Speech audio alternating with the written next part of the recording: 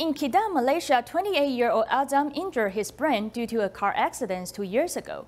His father quit his job in order to take care of him, but this caused financial problems to his family. Fortunately, Tzu Chi provided them with monetary aid. Now Azam is able to make money for his family, and he also gives donations to pay back society. Kerja. Kenapa?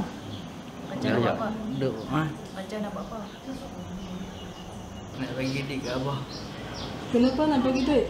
Dulu dia yang duk pulau.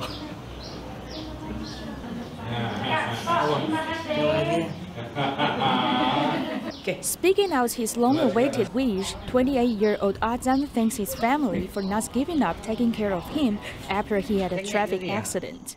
On the day of the traffic accident, it was not until in the afternoon did we know he had a traffic accident.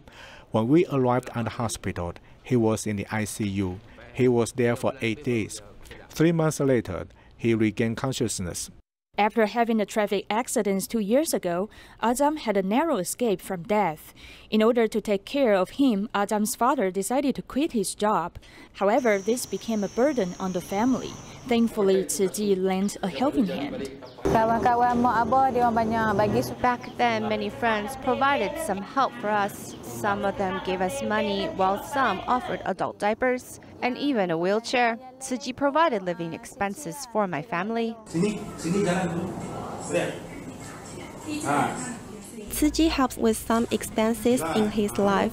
The most important thing is let Azam work very hard, learning to be self-reliant and not become a burden on his family. We are deeply moved by this. Although Azam still has symptoms from his brain injuries, he works very hard to make his everyday meaningful. Now he can do some simple work, such as doing the dishes, putting away bowls, plates, tables, and chairs. The doctor said my husband's brain has been damaged and is unable to recover like normal people. We can only teach him to take care of himself, but it will take a long time. Azam's condition has gradually improved. Now his family no longer worry about him, and they take actions to pay back the love they have received. We put coins in the bamboo coin bank because we want to give back to society and help more people in need.